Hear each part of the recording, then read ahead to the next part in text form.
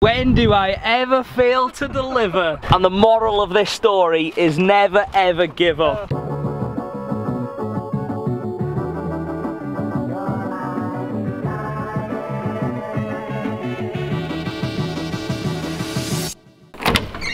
Morning! Morning. Right, we're just trying to figure out where's the next best place to go to because we're in like desert land now, aren't we? More than likely you're going to get somewhere that's going north to Oklahoma City, and then from Oklahoma City go across. It's a straight across on 40. Is there truck stops around here that go that way, do you know? I'm not really sure, but Okay. there's a truck stop just like a few miles down the interstate. One thing I've wanted to do on this trip is like hitchhike, but again it's like, where do you stand? So there's kind of like chains of truck stops, so you'll see truckers, you know, that you'll have an opportunity to talk to. I mean, and worst comes to worst, hop a Greyhound to Amarillo and then see what happens from there. Yeah. And then obviously the other option is the freight train. They come through just like right down the road here. The best bet to get on a freight train is when they've stopped because there's only one track. How dangerous is it? Probably pretty dangerous. A lot of them are like grain cars or liquid, and you're not going to be able to hop on. Because that's the thing, you'd have to like hop on and get a space in the cabin. It's a cool concept, but yeah, exactly. I think the best bet is to go down possibly the trucker route. Yeah. If there's a trucker going the whole way to Albuquerque, that would be like a golden ticket, wouldn't it? Yeah, so let's go to IHOP, see the truck stop there. Okay, cool. And then figure it out. Speak to them and see what's what. Alright. Right, let's get going. So that is Texas compared to Europe. Yeah, like when you did the Netherlands to Barcelona. That's like doing Texas on its own. Right. That's madness. That is literally the size of about 5 countries.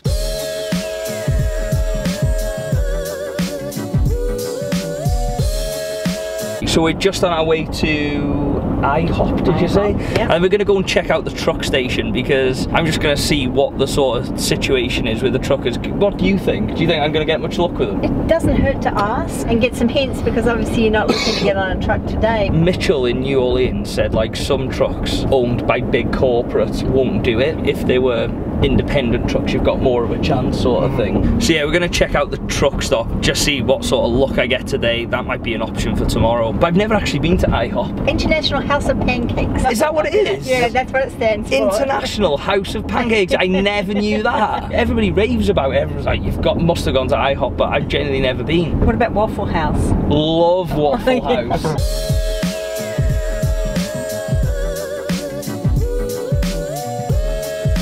So the problem I'm getting now, literally, is that everywhere is so far, like it's so spaced out, isn't it? Yeah. From Albuquerque to here, just to give you some sort of like idea, it's 12 hours. How many miles is it? 620. 620. So that's like 2/3 of the Europe trip, in like, with nothing in between. There's towns and like, you know, mum and pop hotels. But there's no like big chains and stuff like Yeah. that. I think this leg of the journey is going to be the toughest, isn't it? It would be awesome to see if I could get like a truck from here though. Would the trucker go straight to Albuquerque? From here it's going to be headed north towards Chicago. Okay. If it gets through to Oklahoma City, then you get something that's on 40 and likely it's going through to LA and it would go along via Albuquerque. What are my chances, do you think, of getting a truck? Pretty good considering your backstory. I mean, what you're doing. Do you want to check out the truck stop first or do you want to eat first? I can't see us being too long in the truck stop, can I? This is quite daunting. There's a lot of trucks there. Right, let's check it out. I don't know how I feel about this, just walking into a truck stop and speaking to loads of truckers. Where do you start? I'm trying to get to LA. Is there any way you can help? Do you drive a truck? Yes, sir. Well, I'm doing like this challenge across America for charity. Over the next couple of days, I'm going to be looking to like try and hitch a ride or something. Nobody won't give you. No one's going to give me a ride. I don't give a ride to anybody. No. Would anybody else, do you think? Or I don't think so. You don't think so? Everybody's trained, so they don't do that. Well, that was discouraging. No one is going to give me a ride. So now I feel even more nervous about walking in a truck stop. You know what they say, the more no's you get, the closer you are to getting a yes. Yeah, this is more of a shop. I just assumed it would be like where they all sit and have a drink or somewhere. We'll head back that way. We'll try and catch a few people in the parking lot. The gas station was literally like a shop, so it wasn't as if they were all sitting around. So it was quite hard to sort of like know if someone drove a truck and go up to them and have a chat. So we're gonna head back, just see if we can see anybody on the way. Do you drive a truck at all? Yeah, I don't do interviews though. No, it's not about interviews. I was just saying, I'm traveling across America for charity doing a challenge. What are the chances of like hitching a ride with a trucker at all? Not with me. Yeah. Most of them, they can't have riders. Okay, no worries. Cheers, thanks very much. Yeah, that wasn't very successful either. Oh my God. I'm gonna ask this guy. Long story short, I'm traveling across America for charity, right, with no money. What are the chances of like hitching a ride with a trucker here? A lot of them, they won't let anybody ride in the truck, like insurance reasons. Some of these guys, they run teams, and then you might be able to. Just trying to catch the right sort of person. Appreciate that, dude. Thank you very much. Okay, so the first stab at the truck stop wasn't very successful, was it? No. One guy was a no chance, one guy didn't want to get interviewed, and the other guy wasn't too keen either. We ain't giving up yet though, but we're gonna grab some food now.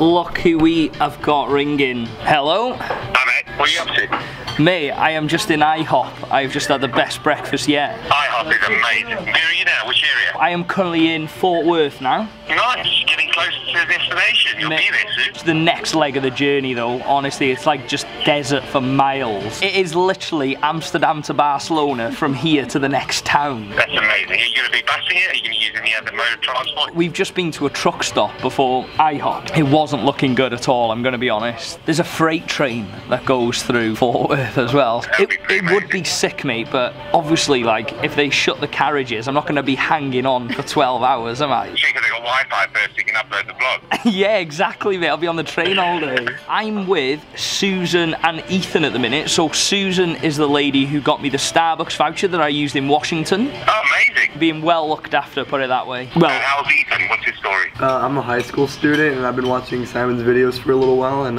it's nice to have him here. He's a big F1 fan as well. You've got to come here and see Lewis Hamilton, come to the Monaco Grand Prix. Yeah, sneak him into Silverstone. Just a day's work for you guys. Mate, normally when you ring, there's always something up, so I'm curious why you're ringing. Well, I was thinking, I wanted you to treat one of your subscribers for a day, so I'm going to send you $100, and I want you to take out a subscriber for the day. Mate, you've timed this perfect, because it's actually Ethan's 18th birthday on Thursday, mate. No ways. It is. Yep. I want you to take Ethan out and do something special for him. How am I going to get the $100? I've been looking into it. It's a little bit tricky. There's a company called Western Union. I can actually send cash to you, but I just need to know your location. The closest one to us is at Kroger. That's a supermarket chain. I'll do that in the next 5 minutes. And Okay. you guys can go pick that $100 up and then treat your son and have a wicked day. Mate, I really appreciate that. Thank you. Jason. How old is he turning?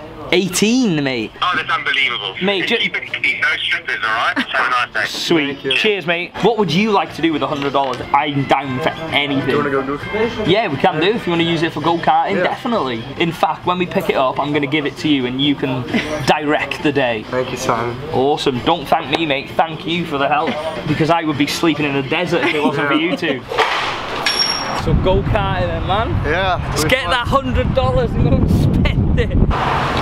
Yeah, IHOP was definitely a good shout. Ethan, are you looking forward to getting beat at go-karting, mate? Oh, I'm ready for you to like kick my butt. Where is it in the US that is like known for like the whole wild west thing? Western Texas through into New Mexico Okay. and Arizona. I remember watching them films on the horse, tying the horses Yeah. outside. So, slight change of plan. We are now going to the JFK Museum. I've always been interested in like where he got shot and stuff, so we're gonna go and check it out.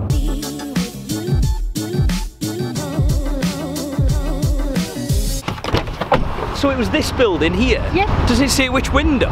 Yes, in the museum they'll show you, and we'll show you once we get down to the street. You see the X's right here in the road? The X? Yeah, right here. Oh, it's there. That's One, the X. And then there's another one right there. So what's that X for? The first shot. First shot. And then there was the second shot. So I don't know if you can see it, but literally, it's like that top window, like there. When you watch like documentaries on it, it looks like so much like bigger, doesn't it? Like the open space. This is the grassy knoll up here. The theory is that it came from around behind the grassy knoll. The first shot is literally that X there. And then the second X is there. So this second shot that actually killed him and shot him in the head, that's there, is it? So you can go out and stand. So that's the second one. I don't know how it looks on the camera, but this is like really small, isn't it? I expected that to be like miles away. Right. But it's not, is it? Not at all. This is where you're standing in the motorcade route. President Kennedy was shot in the back and shot in the head. We put an X in the middle of the street for both locations. So he was shot in the back first, was he? Yes. When he was shot at the head, he was forced back.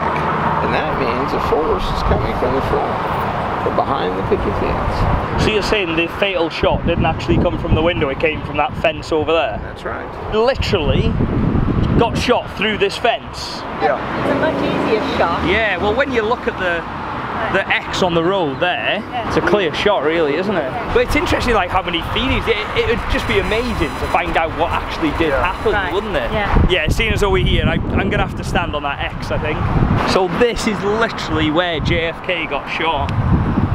How mad is that? Honestly, this is some experience, this. Just to like give you some sort of perspective of this. So the second shot which killed him is there. And then the window that apparently the guy shot from is like there. I'm sorry if you're not really interested in JFK, but this is my history lesson for the day because I love this stuff. So we're gonna go and grab a drink and then we're gonna head to the museum, which is on the 6th floor where the guy apparently shot him from. Look at JFK with the water. So we're about to go into the JFK museum now on the 6th floor. I don't think you're allowed to film in here, but we'll see. You could only take pictures on the 7th floor. Ah, okay, so no pictures at all. Okay, so you're not allowed to take photos, so I'm gonna have to turn it off. That was so interesting. So the plan now is to give Ethan a roasting at go-karting. I think it's the other way around, mate. Thank you so much for this, I really appreciate it. And now we're driving over the spot. That was the first one. That's the second one, that's crazy. And so then they came and they just flew down here. They took a right up there. Yep, up into the highway to go north to the hospital. So we are going to the closest Western Union so we can pick up the $100 Jason sent so we can pay for go-karting. Hopefully there'll be some left, mate, so we can get some food.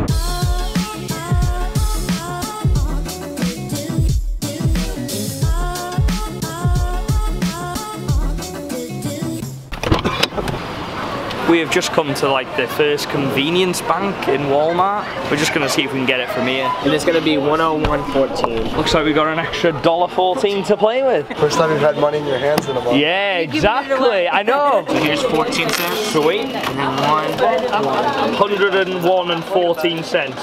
Here's your receipt. Dude, I will give you that. Thank you, Spend it wisely. Sweet. Cheers, man. Thanks very much.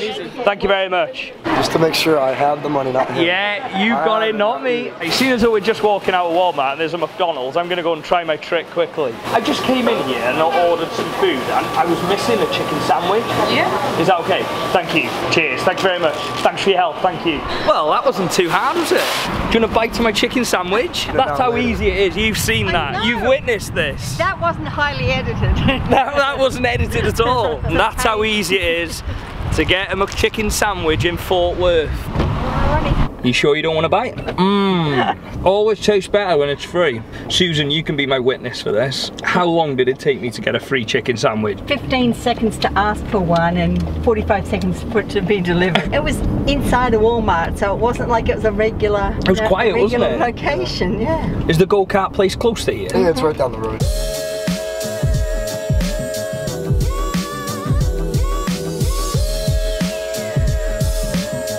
Right, we've just found out that Ethan actually go-karts in like Australia and everything. Yeah. Mate, you kept that one quiet.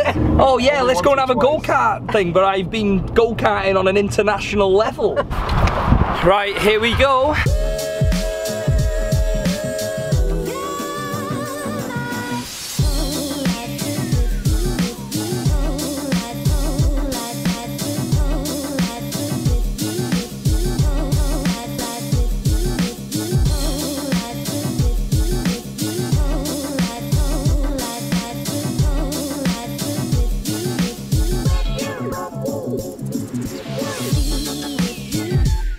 the moment of truth. These are your two, these are my two. What was your quickest lap? 16.06. What was mine? 16.4. Come on, dude, do the honours. It's only fair. I never admit defeat, but you deserve that one. Thanks again, mate. Thank you very much. That was so much fun. As if you beat me. How much money have you got left, mate? I think like $7. $7. That's definitely not enough for an In-N-Out burger though. So I am gonna try and ring In-N-Out burger and get us both a meal. I haven't tried to get two people a full meal before. I think it's gonna be quite risky. It's gonna be dodgy getting two. Getting one's not too bad, but saying they've forgotten 2 full meals. But if you don't try, you don't know, do you? So you just want a cheeseburger? Yeah. You sure you don't want a meal? No, I don't want a meal. Right, here we go. Thank you for calling In-N-Out Burger. This is Sabrina. Long story short, we've just ordered quite a lot of food from the store. They've forgotten a double meal and a cheeseburger. Do you still have the receipt? Ooh, I'm not too sure. I don't think so. If I just go to the shop, will they need that, will they? Yeah, they're gonna ask for the food or the receipt, just a proof of purchase. Okay, no problem. Thank you very much. Bye. That ain't good. That ain't good. But we ain't giving up there. If In-N-Out doesn't work when we go there, we'll try Chick-fil-A. Yeah, try Chick-fil-A. Do you think Chick-fil-A will work? I think so.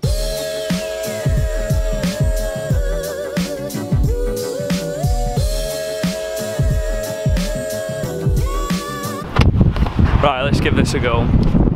Hey, how are you? Just gone through the drive-thru, missing a double meal. Yeah, I need your receipt. You need the receipt? Ah, okay, bear with me 2 seconds. It's not good. She was like, have you got your receipt? And yeah. I was like, oh. In-N-Out, what are you doing to me? Do you know what? I'm just gonna go back and say I can't find my receipt and see what she says. I can't find the receipt. Okay, what did you order? 2 double meals and 2 cheeseburger meals. And how long ago was it? Like 20 minutes ago. What was your total? Not a clue how much it was. Give me a second. Hi, how are you? Cheers, thank you. Yes, please. Thank you very much. You're welcome. When do I ever fail to deliver? Mate, happy birthday! And the moral of this story is never ever give up. I could have given up when I spoke to the woman, she said you needed a receipt. I could have given up when I come here and she said you needed a receipt. Persistence always wins. Yeah, persistence is like the #1 factor into getting anything you want. We've just added In-N-Out to the list as well. What's next? Need to do a Chick-fil-A before Chick-fil-A, definitely. And on that note, Susan's just popped in to get herself a burger, because obviously I couldn't get 3 of them, and we're going to head back to the house.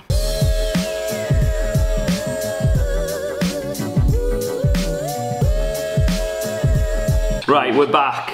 What was the In-N-Out like? It was good. Free food's always a plus. 18 on Thursday. Tomorrow. So. Dude, it's tomorrow. Thursday's tomorrow. Oh my god, 18 tomorrow. So when this comes out, you're gonna be 18. Yeah, it's my birthday present, my own vlog. Dude, that's sick. Right, obviously Britain was gonna pick him, but that just didn't happen. So, Ethan, do the honours, mate. Do I go on? Yeah, so go on Instagram, and there's 536 comments. Oh my god. You've got your work cut out. I want you to pick 5 people. Obviously, we've done it via Instagram, so these are going to be the Instagram names, not the YouTube names. So go for it, dude. All right, first one is Just Fiddler 38. Congrats, you're the first winner. The second one is Leah Sullivan. The third is Joel Hennessy. And then Reese Cahill. Reese Cahill? Yeah, and then the last one is a username that goes by Becky How Are You? I don't know if anybody can see that, but they are the winners. Last but not least, who's won the t-shirt, who's won the hoodie, and which are the 3 with the hats? Hoodie, let's give it to Joel. Congrats, you got the hoodie. T-shirt? Becky, how are you? And then the hats go to Reese Cahill, Leah Sullivan, and Justin, Just Fiddler 38. If you guys want to drop me a DM, I'll sort that and get them sent out to you. Dude, seeing as though it's your birthday, you can write the vlog off. Do whatever you want. Good day today. Hopefully tomorrow's even better. We're having a blast here in Texas. So, see you tomorrow, guys.